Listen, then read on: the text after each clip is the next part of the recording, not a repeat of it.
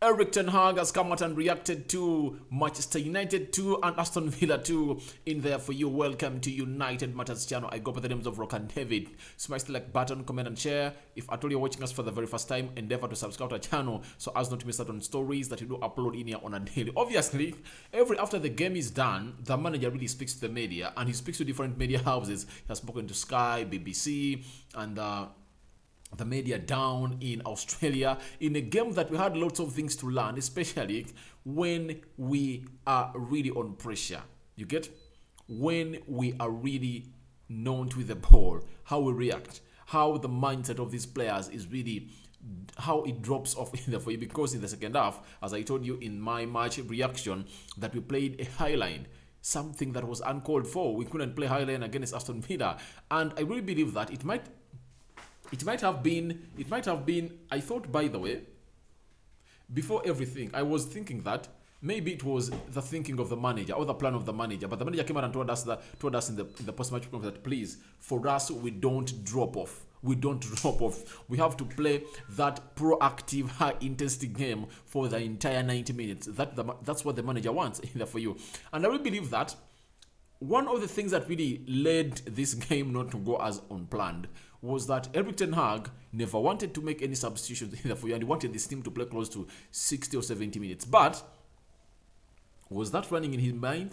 Because in the game of Crystal Palace, after the first half, he brought on Danny Van Beek for Scott McTominay. So, is it an indicator to him that he's lacking depth? Obviously, the answer is yes. As I told you that this game of football, if we had a proper CDM, we would have bossed a side which goes behind Aston Villa a lot. Because when Teles and Ghana came in through in the second half and they played some 20 minutes in the for you saw what happened. You saw what happened. They at least made it hard for Aston Villa to peruse through our midfield. But before they came in through, Aston Villa, every time they wanted to come, they came and really dominated that midfield area. Obviously, today's game shows you that the saying that the games of football are won and lost in the midfield has been replicated out in the field of play, has been showcased. Because in the midfield, who won in the first half? Who won the midfield battle?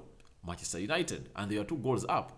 In the second half, who won the midfield battle? Aston Villa, and they equalized. The game ended 2-2. So they are all over us, meaning that whoever wins the midfield battle obviously takes the game away in that half or in that small period of time when he's winning that midfield battle. So this sends a lot of message to Manchester United fans all over the world. Don't be excited about Anthony. I think the most exciting signing we should go in for is for CDM. That's why Ten Hag really came out and really told the media that he was really pleading for Nemanja Matic to stay and give him at least 1 more year at United, because he knows that he needs stability into that central midfield. He needs a player who is a certified CDM, and I don't know why now the market, we've not yet gone out for one. We need to go all out for one if at all we are to save our season. And I told people that we can't be any special. We can't be any special. And I'm hearing people outside there, YouTubers, saying that Ten Hag does not play with the CDM. That's out. Let no one lie to you. He has always played with the CDM. And when he was with De Jong, he was playing a double midfield pivot. You get? There was a CDM sitting there. De Jong and Danny Van Beek was playing ahead of them. So we should get in a CDM as soon as possible if I don't really want to get in and grind results from what we call the Premier League that is starting on the 7th for side of United in the for you as we host Brighton at Old Trafford in the for, because what you saw in the game of United versus Aston Villa in Perth could be mirrored and translated at Old Trafford on the 7th. We can go ahead and really have some good 60 minutes and then we drop off because we are lacking quality from the bench. Obviously, we lacked quality, especially the midfield. Guys, tell me, who is a certified midfielder would have really brought onto the field of play to come in and really give you control and change this game of football? No one. You never had anyone. But the beauty is that there is Ericsson, but Ericsson can just really get you that passing bit of it, but defensively and the defensive cover can really give you that? No way. So, I think the positive is that Lisandro Martinez and Ericsson, but again, it's not enough. Will Eric Ten Hag for starters play Lisandro Martinez in the central defensive midfield because he's so much good on the ball and can really take us forward a lot? I don't know what he's going to do, because we need a CDM, guys. We need a CDM immediately in there for you. Now, without further ado, let me take you to what the manager really said about this game of football as United drew with Aston Villa in there for you. He said the pitch conditions, it's the circumstances you have to deal with. This football field is equal, so you have to make an advantage from it. Yeah, thank you, Ten Hag. Thank you, Ten Hag. I came out in the match preparation and told people that let a pitch not be a point for these players to lean on to really go ahead and really say the pitch was not bad, the pitch was bad, was not good. Trust me, I remember in the season of 2020, we played the FA, in the FA Cup, we are playing Tramele. We beat that team by 6-1, but the pitch was very bad. It was like a pigsty. I'm sorry to say, if I know there are Muslims watching it, but it was like a pigsty that was dirty for you. So that's what the game of football is all about. You have to orchestrate everything on the field of play. At least you might not be so accurate in the passes that you play, but that does not guarantee you to go ahead and really lose the possession. So that shouldn't be given as an excuse by Manchester United players, because in the first half we had the control on that same pitch. Second half we lost control of that pitch and we went ahead to play a high line. We went ahead to play a deep line instead of a high line. Something that we believe that I never saw Ten Hag really telling them that please let's go ahead and really go back to the high line. Maybe it was the plan that let us see what their game plan was, because every manager would like to know if at all I go in half time by 2-0 in the lead, I need not to go on and really start off on the front foot. I need to first sit back and see what's the plan of the opponent. Maybe when we got to the plan of the opponent, it was too late by the time we got to know it, and we couldn't really adjust to really stopping them from really getting us what we wanted to stop them to play. But that shows you that we lack squad depth. We need players in that midfield to change everything. Eriksson is here. Martinez is here. A CDM is needed, guys. A CDM is needed. However much we need other players like Anthony, a center forward, a right back. But my priority is a CDM. So I really believe that Erik ten Hag really came out and really told us the best thing that I really expected him to say about this game of football. Then he said, we want to play proactive football. We want to play with initiative. We want to play with initiative. We want to play attacking football. I think that's what we've seen today over long periods. But in the end, you have to control the game, and that is what we didn't do. Obviously, in the first half we had control of the game, but in the second half, Bruno was nowhere to be seen. Freddy was really putting out passes and blind passes left, right, and center. You get? Danny Van Beek was also nowhere to be seen in the second half. In the first half, we are really so much visible, and they made themselves available to get that ball. But in the second half, these players were nowhere to be seen. They are invisible. They couldn't really put up passes together. You get? And to me, the person that this affected most was Anton Martial. They couldn't get him on the ball. That's why he dropped so much into the midfield. Even when the ball, even in that first goal that United scored, you saw that it's Martial that makes that run deep to get that ball from Diego Dero. Then he plays into Bruno. Bruno plays Rashford. Rashford releases. Looks that Harid made a very good overlapping run, and he really crossed that ball and found Sancho bang into the back of the net. So it shows you that they were so much bad. They couldn't really connect the attack. They couldn't connect the midfield to the attack. So something that we need to go ahead and really work upon in there for you, because even if you win, you must win with control. Ten Hag is not this usual coach like Oteta. Not Arteta, Ole Gunnar Solskjaer. I'm sorry about that. Ole Gunnar Solskjaer, who just went ahead to say that, oh, we won the game of football. We won it. And this is United. This is the United way. We are winning. That is not Ten Hag. Ten Hag wants to win with high possession. Passing accuracy at like 87% or 90%. He wants to win with lots of shots on goal. He wants to win while creating chances. He wants to win while controlling the game with the lion's share of the possession in there for you. So that is Ten Hag, and that's what he wants. If at all you can't offer that, he won't come out to be happy for any win that United is getting for you. But every game, he tells you that we have lots of things to go on and do, and he tells you that I've seen lots of mistakes in there for you. And I think on his way back to Perth, he's talking to Richard Arnold, and and John Motaf telling them, please, get me signings. I need signings. I need players to boost up the squad in there for you, because these players, some of them have been lame for like 3 years. They've not been improved. I need players of quality to come into this team. And I know you guys, you're going to see the game of Atletico Madrid and Atletico Bilbao. I know Lisandro Martinez will play part. Which other player? Ericsson will play part. When they come in, you'll see a difference.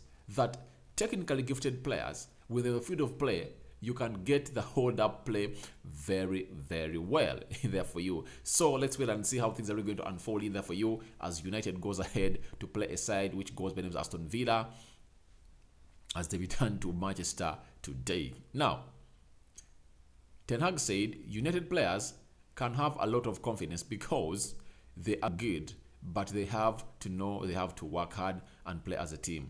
Then we will have good performances. He's insisting so much onto us playing as a team, because when you look at Rashford, he went for those Hollywood shots that had no aim. You get? Martial had made a very good run, and instead of really playing him in, he went for a shot. He went for like 3 shots into the entire 70 minutes played that were uncalled for. And instead of releasing other players, he went selfish. So that is what the manager is talking about, that we need to come in this game of football and be so much team players, not really selfish players. And that's what's going to make us a very good team, because working hard, even if you work hard, when you're not really playing as a team, you can't get the points and the goals that you deserve that will lead you to winning in there for you. Then he said, we had control of the game and then we gave it away. That's not good. Obviously, that's good. He's right. He has hit the nail onto its tip. We had the possession and we gave it away to a side which goes by the names of Aston Villa, because the first half we controlled the game very well. Second half we gave away possession to them, and secondly, that almost brings out the game. All mirrors out the game we played at Villa Park. 70 minutes, we were leading by 2-0. Sorry about that. 70 minutes, we were really leading by 2-0, and in the next 10 minutes, we conceded the first goal, and the dying minutes, they equalized us. So it shows you that we need to go ahead and really keep the control of the game to ourselves and really see to it that we don't give our opponents any chance. I'm good to see that the manager is really coming out and accrediting and really calling it out that we really lost possession, yet we had it. Then Ten Hag said, for the players, for the team, I think we make a lot of progress, a lot of positive aspects. I would say also at the end a setback, but it's also part of the season. You also have to have setbacks and have to deal with it. All right. Yeah, I really like this game of Aston Villa because it's going to really send a message to the board that, please, why don't you get in the manager the players once? Obviously, Ten Hag is to blame because the board would have really delivered very many signings before, but he told them that before we bring in any signing, let's first get De Jong in, because I really believe that he's my marquee signing. He's that player. I really believe that he's going to be the heartbeat of my team, and United took time. And when they really agreed a fee with Barcelona, that's when we hijacked Malacia and brought in Christian Eriksen. So lots of things are really happening at United, and we expect lots of good things to happen. But obviously, the manager is saying you can't be good every game. That's it. You can't be good every game. So setbacks really coming through, but you have to go ahead and really deal with them, because I cannot stand here and promise you that in the 38 minutes, in the 38 game season, we are going to win all of those games. No. There are times we are going to lose. There are times we are going to draw. There are times we are going to win. But what I can promise you that I really feel is that wins will be more than losses and draws. That's what I really believe. So the manager is really looking at this, and I know he's really going to get his video analyst onto this game, and we tell his players that, please, you need to go ahead and really look through this game and you see how you really played in there for you. He said, I think the support was incredible too. It was really fantastic experience with so many fans all over the world. They support us, and it will help us in the season to know they are behind us. Obviously, the field was close to 60,000 people full, and they really liked the way United really put up in the first half. But second half was really so much disheartening, and not it couldn't catch the eye of any to watch. But all in all, the game of football, it's all about ups and downs. But it has really given Ten Hag a very good picture that we need to add in more players and a CDM is needed. Obviously, everything that we never did in the second half, it was because of the midfield that dropped off. And we couldn't press at the front line because Martial was left alone in the wilderness. You get? And the midfield had also dropped back. So I really believe that shouldn't be a very good plan. The plan should be press, and the high line should be really so much paramount in the for you, or paramount in the for you. Then Ten Hag said, so many fans, we have to give them back and we will work hard for that. So he wants his team to really go ahead and really do the needful in the season. Obviously, the season is starting just 2 weeks from now in the for you. Then Erik Ten Hag asked if it's harsh to blame David De Gea for Aston Villa's last-minute equalizer. He said, I have to see it back. But there was a push on De Gea.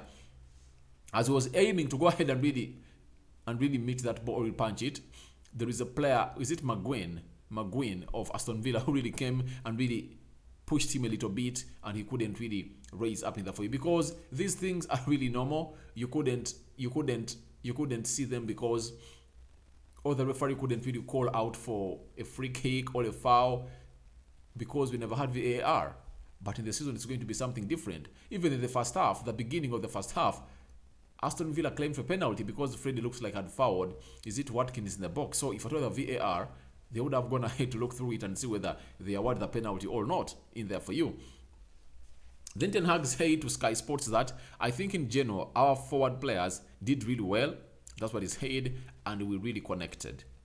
They were difficult to defend as we had a lot of movement, skills, and can finish in the for you. Obviously, they are difficult to really defend our front three. Reason being, when you get them on the ball, they are really a threat. But trust me, Aston Villa came in with a good plan, and Steven Gerrard said, all right, I just have to go in and suffocate the midfield that really supplies these forwards, or that links play to the forwards. And that's what happened in the second half, and we couldn't really play in there for you against a side which got by Aston Villa. But all in all, it's a good lesson learned. But the manager is still hailing his front three, but he still needs more. That's why he's wanting a player who goes by the names of Anthony in there for you and doesn't want Ronaldo to leave. Then he went ahead to tell Sky Sports that I think, like all the players in the first half, Danny Van Beek had a very good performance. I think they had really asked him about Danny Van Beek, but obviously in the first half, most of the players really had a very good performance in there for you. But the second half, really, I think none of the players really had a very good performance in there for you. That's it. I say it with all the authority and authenticity onto how we played this game of football against a side which goes by the names of Aston Villa. Then Paul Hurst has told us that he's a reporter of Time Sports covering Manchester United. That means he's a correspondent for United, and the club has told him that United are due to arrive back in Manchester on Sunday lunchtime. Erik Ten Hag has given players Monday off. Obviously, Monday, the players are off and not playing, and they're really going to go ahead and really relax as they prepare for Tuesday to go ahead and really train at Carrington in the for you under Erik Ten Hag. So that's what the manager had to say in this game of football, as he's ups and downs in there for you. But it's been a very good game for him to learn lots of things from it, because trust me, there is a lot to learn and there is a lot to celebrate in this preseason. Obviously, the style of players improved. We now know that we're having a manager who is a hands-on coach, and the players are really improving and they're really playing very well. I'm so much happy for Bruno, because I really believe that he is really a Bruno who is more improved. Though in the second half, he went back to the Bruno of last season, who could just do aimless passes and he couldn't really give us control. The main reason of a player like Bruno is to link the midfield to the attack line, and he didn't do it very well in the second half. That's why you saw Aston Villa suffocating us left, right, and center. And I think that also gave us a reminder that we need to add in more signings at United. We need the CDM guys. We need the central defensive midfielder to come and sit in there for you. However much De Jong comes, we need a central defensive midfielder, because you're not going to play him in every game, but there are games like this when he's the only solution that you've got. Obviously, the solution that we had in this midfield, the only solution we had to put this game at play all in the right order was for United to go in and really bring in a CDM.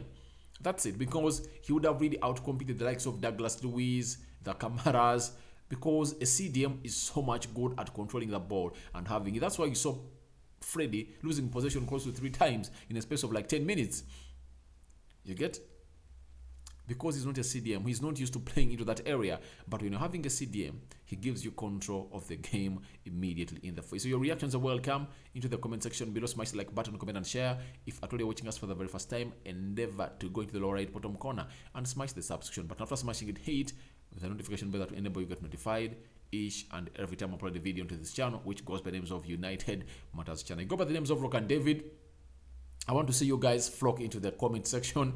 Tell me what you think about Erik ten Hag reaction to United 2, Aston Villa 0 down in Perth. Our last game in there for you. But the pre-season continues on Saturday. Next Saturday, we are playing a team which goes by the names of Atletico Madrid. And on Sunday, we'll be playing Rayo Vallecano. Obviously, a team that is going to play is a team that is going to take part into the Saturday game won't take part into the Sunday game. Obviously, it's a plan for Ten Hag. He really knows that this is the test of how these players can press for 90 minutes. He really believes that he can see them play for a full 90 minutes. Therefore, it's going to be a fully split squad.